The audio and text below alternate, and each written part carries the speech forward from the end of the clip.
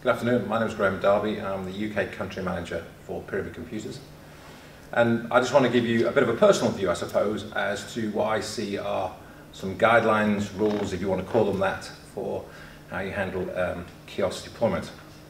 So what I'm going to do is give you a little bit of context about Pyramid and why I think we know a little bit about how to manage Kiosk deployment. A little bit about how we see the role of kiosks and what they're good for. 2 or 3 rules as I see them, and then perhaps give an example of what I regard as a bad kiosk deployment and why I think it's a bad kiosk deployment, of which we can probably talk for hours, but nevertheless I'll try and keep that relatively short, and then perhaps an example of a good one. And then if there's time for questions at the end, then obviously quite happy to take questions as they come through. So Pyramid Computers is a German company. We've been selling kiosks for over 10 years. And what I've put up here on the slide is the range of kiosks that we actually currently provide. We're probably best known in the UK for providing the kiosk for Marks & Spencer, and that we did 7 years ago. And that has been an endless aisle application where people can actually go to the kiosk if they can't find the goods on the shelf, and they can actually buy the goods from the kiosk, typically their website, and pay for them there and then, have them delivered to home or have them delivered back to the store within 24 hours. As it shows on the slide, we do a variety of different kiosks. We do predominantly indoors and predominantly for the retail and hospitality sectors. We also do outdoor kiosks for ski passes, car parks in Austria, Germany, etc. And then we do things like retail magic mirrors, self-ordering kiosks for restaurants, etc., etc. So I would argue that we've got a pretty good span of product in terms of providing kiosks for people. We've certainly got an international span because we cover most of Europe, into the Nordic territories, the UK, over across into the United States and Canada. And I would view that as being a good representation of the things that we have tried and seen, and sometimes failed, but sometimes succeeded as well. So hopefully you'll find that useful from that perspective. Just to give you a flavour, this is one of our most recent ones. This is in Edeka, in Switzerland and Germany, and this is a kiosk which is currently on display on the Epsom stand. This is a kiosk which they use to showcase the products that they have available in the store, and also because they try and encourage the people who shop within Edeka to use their recipes, their menus they can follow, etc., etc. And in this instance they're providing menu information which can be printed from the receipt printer below, or can be scanned from the adverts that they produce in newspapers. And they put this throughout the store as an added extra for the customer. So one of the benefits of shopping in Edeka supermarkets is not just the quality of the merchandise, but the fact that they can give more value by offering recipes and menus, etc. So with that in mind, without being too grand about this and sort of trying to come up with an overarching vision, what I tried to do is sort of put down what we see as being the role of kiosks and why they should be useful for people. So in my terms, it's about an intuitive, consistent, constant service which puts the user in control and gives an economic benefit to the service provider. And the point about this is I think there's 2 distinct elements to why kiosks are provided. One is for the benefit of the end user, the person who's actually going to stand in front of the kiosk and press the touchscreen. And the second is, of course, the company, the retailer, the hospitality unit, who actually is providing the kiosk in the first place. In my experience, if you are not considering both elements of that, then your kiosk deployment is going to fail. And more importantly, if you're not considering the end user as the priority, then often it will fail as well. And I have seen many, many kiosk deployments which have been driven by simple cost analysis of taking people out and providing a touchscreen.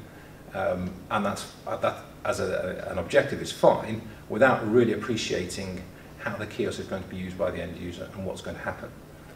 Best example I can give you of that is doing retail deployments with a retailer who should be nameless, and going to deploy a kiosk which was there for people to order their goods for home delivery, and being told that the kiosk had to go in the corner when the traffic flow was over on the other side of the shop. And when I asked why are we putting it over in the corner, is, well, that's where the plug is. The complete lack of understanding that the customer is not going to go over into the corner just because you have a plug in the corner. They will only use the kiosk if it's convenient for them to use. And the point about putting this message up here is about, ultimately, this is about giving the end user, the shopper, or the person using the restaurant control.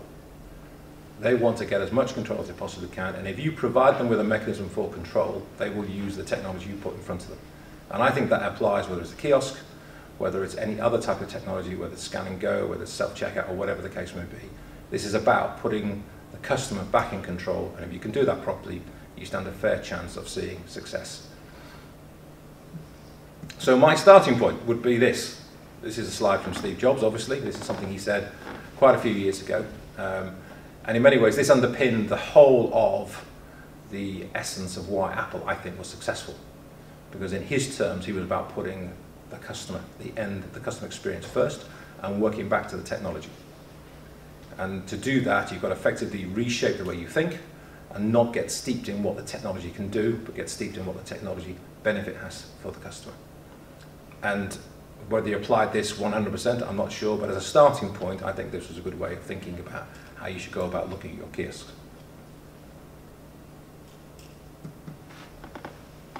So if you think about it in terms of the end user and the provider, the retailer or the hospitality outlet, if you think about it as an overarching, what's in it for me, what's in it for the end user, what's in it for the person who's actually going to press the screen. Because if the end user can't see the immediate benefit, then frankly, they're not going to use it. And what I discovered with dealing with retailers such as Tesco and Sainsbury's is when they were looking about introducing self-service checkouts or self-checkout, a lot of the time you could argue it was actually put together for cost benefits because one operator could look after half a dozen tills. But actually, what they also found, of course, was the customer quite liked self-checkout because they were in charge of the process and they weren't feeling as though they were waiting. They were feeling as though they were completed the process and getting out more quickly. And so if they could see that immediate benefit, then they would encourage people to use it. So if you're looking at a kiosk for doing things like queue reduction, check-in at an airport or check-in at a hotel, or providing better advice than standing in a queue at a customer service, and it's clear that the customer is going to use that for those particular purposes, then that's what the immediate benefit is, and that stands a good chance of actually seeing a good deployment. The other element, of course, about this is like all kiosks. If they're working correctly, they should be providing you with a very consistent and good service. The beauty about kiosks is they don't forget to turn in the morning. They haven't gone to bed late the night before. They haven't forgotten what the promotion is. They haven't had a bad day. And they quite happily will provide the same message every time. That's very important for most retailers or hospitality units because getting that consistent service is something they aspire to on a regular basis. And my final point, I mean, it's a bit trite in terms of saying, is it easy to use and is it friendly? But actually, this is about providing a service to people in a way that they're going to want to come back and use again. If you provide a service through a ticket machine or a kiosk or a car park machine, and you stand there and look at it and you're thinking, I have no idea where this ticket goes or what I'm supposed to do next, it doesn't exactly encourage you to come back and use it again. You may have to because that's the only way of making payment. But what you want in most environments is that loyalty to the service, is that loyalty to the service, and you want the kiosk to actually reflect that loyalty. So that's in it for the user, for the end user. What about the retail, the hospitality unit? What's in it for them? Well, in my experience, it's one of three things. You're either going to make more money, or you're going to reduce your costs, improve your efficiency, or it's going to encourage people to come back. Let's be frank, if you can get cost improvement, most retailers will listen to you. You might say to them, but I'll improve your revenue, but that's not necessarily a given. And so therefore that's a harder argument to actually fulfill. The cost benefit of actually putting in some kind of technology which takes out labour costs will always take precedent. I'm not saying that's right, but in my experience, that's what happens. If you can get all three of those, of course, happy days. That should at least give you a very good chance of getting further redeployments from just simple trials. Again, in my experience, you're not likely to see that for reasons which I'll come into a little bit later. So if your starting point is just revenue enhancement, you have to have another message as well. Otherwise, you're going to struggle to get through and see where it goes. I wanted to put this in here because I want to talk about some rules or some guidelines that I see that actually help you with any kiosk deployment. And I put this in for two reasons. One, I'll talk a little bit more about it in a few minutes, but I put it in for two reasons. One, because we manufacture a lot of McDonald's kiosks. So that's always nice to have that pat on the back. Secondly, I think the McDonald's kiosk has become a catalyst for change in terms of people's attitude to self-service technology. And I would never underestimate how much impact that's actually had for all of us in terms of the business we have at the moment, or retailers in terms of the way they operate, and of course, hospitality outlets as well. Because all of a sudden, they've tapped into that benefit of the customer wants to take control of the process, and if you give them a mechanism for taking control of the process, they will do it, and they'll remain loyal to it as well. I'll come back to the impact that's had in a few minutes. So in terms of specifics, I would argue there are three things that you should start looking at. And the first one is, why are you doing this? What is it? What's the problem you're trying to solve with your kiosk? It's no good just turning around and saying, well, other people are doing kiosks, so why shouldn't we do it? Because I don't think that's a good reason. If you can't define what the overall objective is going to be, then frankly, you stand a very good chance of failing in the first place. I always tell the story about sitting next to the operations director of Homebase. Well, I can tell you who it is now because they no longer exist. At a dinner about 4 or 5 years ago. And he said, I'm glad I've sat next to you. I said, oh, why is that? He said, I need to have a conversation with you. I said, why? He said, I've bought 300 iPads. Oh yeah? He said, I don't know what to do with them. And that sounds a stupid conversation. But actually, it was very symptomatic of somebody being seduced by the technology and having seen iPads in other retail environments and thinking that would be a good idea, but I don't know how that's going to work. And my argument to this is, if you can't put down what your overall objective is to determine what you're trying to achieve, what's the point? You're just going to end up wasting your money. The second point about this is you've got to decide what the return on investment will be. Because sure as eggs are eggs, the CFO is going to want to know, why am I spending all this money on this kit and what am I going to get back out of it? And it's not just as simple as saying, that's what I spent, that's what I'm getting. You've got to look at it in more holistic benefits. So you've got to look at it in the round, such as, what impact does it have upon the staff who are using it? What feedback are we getting from our customers in terms of the technology? How are we actually going to use these kits to their best advantage? And the third point is, this cannot just be a one department innovation. You can't just give it to the IT people and say, can you implement this for me, please? Because by definition, it must have an impact across the whole business. And you need to think about the impact it has on processes. So for example, we used to manage a screen network in Sainsbury's across 350 Sainsbury's stores, where we would provide content, mostly advertising content. And we would change that content once a week. Now, I would say to them, I can change this content within 25 minutes. And I could change it daily. I could change it hourly. Why am I only doing this once a week? That sort of negates the benefit of any kind of digital technology. And the answer was very simple. We get a delivery to store once a day. So if you inflate the demand for particular items, let's say you're advertising breakfast goods in the morning, I can't cope with that. And all that's going to happen then is I'm going to end up with empty shelves and a whole series of customers who will be very unhappy.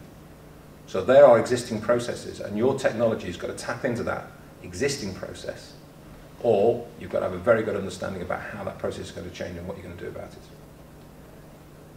So defining why you're doing it and the impact it's going to have is hugely important. Secondly, you've got to create your own solution. I can't tell you the number of times I have spoken to potential customers who said, I've seen that McDonald's kiosk, can I have one of those please? To which the answer is, no you can't, because it's a McDonald's kiosk and it's their design, so you can't have that. But secondly, just because it's a McDonald's and it's clearly being successful, why do you assume it's automatically going to work in the same way in your environment? So that doesn't make sense to me, but believe me, it happens all the time. Secondly, there's a whole variety of options, a whole variety of technology, a whole variety of kit that you can have. And if you are being hidebound by one particular type, such as the McDonald's kiosk, you are disregarding how your customers are going to behave. So in many instances, frankly, the best solution is to have a tablet. I hate that. I don't sell tablets. It's a waste of time for me. But actually, that may be the best solution. In many cases, a tablet's entirely the wrong answer to that, and it should be a kiosk. But you've got to think about it in terms of the customers who are going to come through the door. What are they going to expect?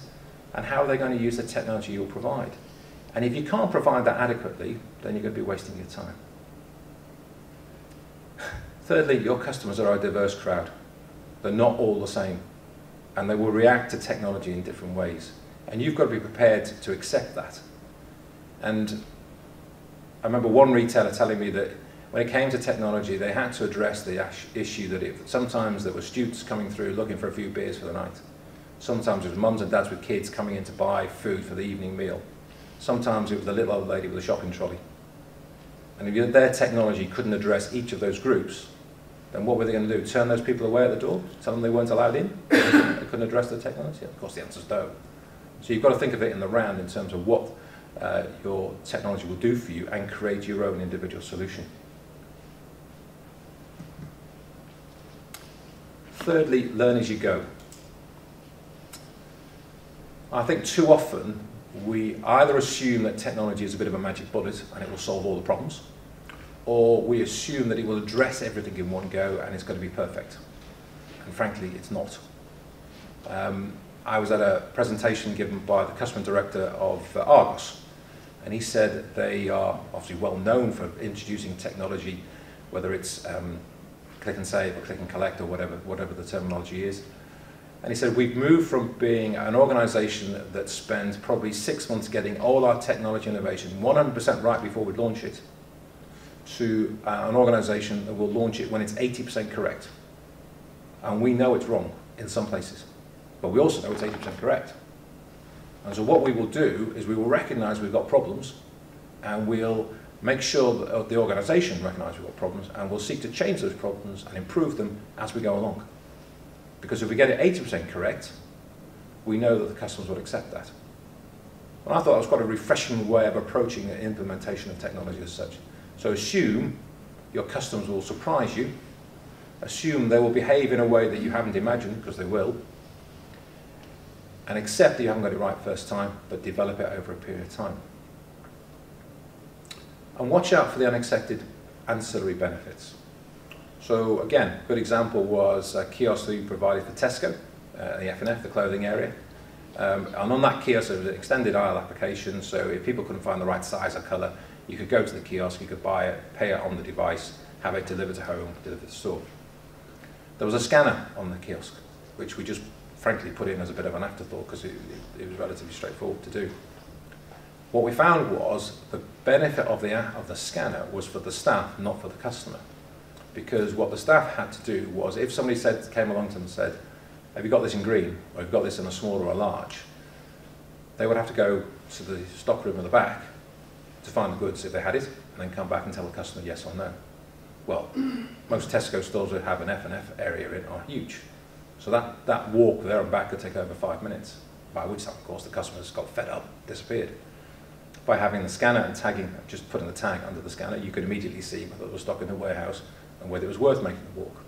Or at least you could then tell the customer, we haven't got it, but we can go on the kiosk and see if we can find it. And there'll be a whole series of these ancillary benefits which you won't even thought about. But that doesn't matter, as long as you find a way of logging them and understanding how you're going to do something about it. So, sort of 3 particular ideas. I want to show you a couple of examples of where I think, firstly, things have gone wrong, and secondly, where I think that things have gone right.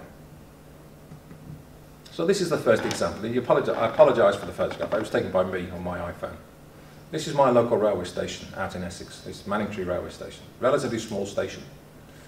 To your left you can see the entrance to the ticket office. And obviously in the middle there you can see 2 ticket machines. The 2 guys in the vest were actually installing this on the day I was there. Both these kiosks were previously in the ticket office, just around the corner. So both of them were set up as internal kiosks, or either were set up as internal kiosks or bought as external kiosks and installed. So now they've moved them. Now they've moved them out to the front here. So obviously the cost of moving them must be relatively high, and as you can see they provided a canopy for the customer to actually use. So the first problem is that the kiosks are set forward in the canopy. So if the canopy was there to stop you from getting wet, it fails miserably because you're standing out in the open. The more important problem is that these kiosks are facing the prevailing sun in the morning. So the sun is shining on the screen. Now I don't care how good your screen is. We do screens, and our screens are bloody good. They ain't that good. So at a time when you've got peak usage of customers searching for tickets, you've put your kiosks in an environment where the sun is going to shine on the screen, and they will spend probably twice or three times the available time to buy a ticket. And I'm sitting there thinking, this is what gives kiosk deployment a bad name. Because all that happens now is people say, don't want to use this. And you don't know whether this is a precursor to them closing the ticket office and making the poor guy behind it redundant, or whether they just want you to buy online. But it negates what we said before about you've got to look at the whole customer base that you have, the whole customer base you have, and decide what it is that they want and how they want to interact with technology, or not, as the case may be. And your deployment has not got to try and shoehorn them into an environment where they're not happy and they won't be operating tickets in the right way. Hands up, this is one of our deployments, so it's bound to be good, isn't it? This is something we do for banking sector in Germany. And they have the same issues in the banking sector in Germany as we do in the UK, whereas they're trying to close branches because it's uneconomic to do so, particularly in small towns, villages. So this is Sparkasse Bank, and what they've done is they have a virtual branch. So they still have the branch where it is, there's no people inside. You go in and you pick up the phone handset, and there's a video screen, and you talk to somebody at the other end of the video screen, so a virtual assistant in some respects. There's a scanner, A4 scanner underneath, so if you want to insert documents you can do, and the person on the other end can see the document and can see it working. And by doing this, what it's done is it's provided that service for the local customers so they don't feel as though they've totally lost their branch, but equally it's making use of technology to provide a service to the customer that wouldn't be there otherwise. So they're trying to balance between the two things. I talked about McDonald's before, and I showed the McDonald's kiosk. And I talked about that being the catalyst for the way people look at self-service, which I think it is.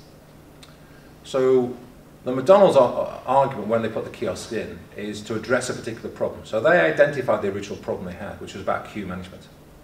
Because what they found was when people turned up at McDonald's, opened the door, looked inside, even if there were loads of people and they were all queuing for the food, they walked away. They were getting too many walkaways. So by having the kiosks in there, they can have much better control over queue management. People will go and use the kiosk to order their food.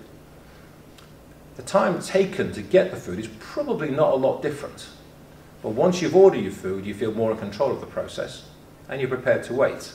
Particularly if someone's preparing your food, you want to wait, make sure it's done properly, etc., etc. So they recognized what the problem was, and they've used the technology to actually deliver a service to help the customer. The ancillary benefit they got from it is the average basket size for McDonald's customers using kiosks is between 15 and 20% greater than when they're standing in front of a human being placing an order. Why is that? Because it's a consistent service, it's a constant service, you're getting the same level of service every time. The kiosk does not have a bad day, it has not got a hangover, it does not forget the latest promotion.